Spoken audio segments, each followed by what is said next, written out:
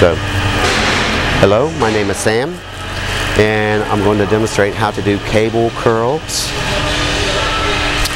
I usually use easy curl bar, but you can use a straight bar, whatever's good for you. And you want to get a weight that you feel comfortable with. And it's basically the same as if you were using free weights. You curl the weight, just like this.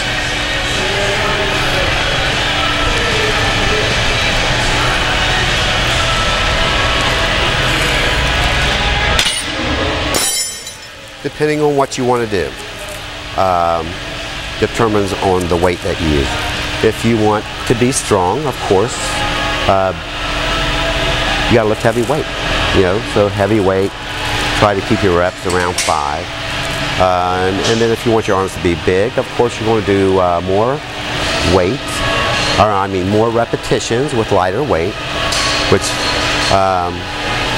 is beyond me. But you would think that by getting stronger that your arms would get bigger, but I guess, I don't know, I'll have to read up on that crap. Cable curls.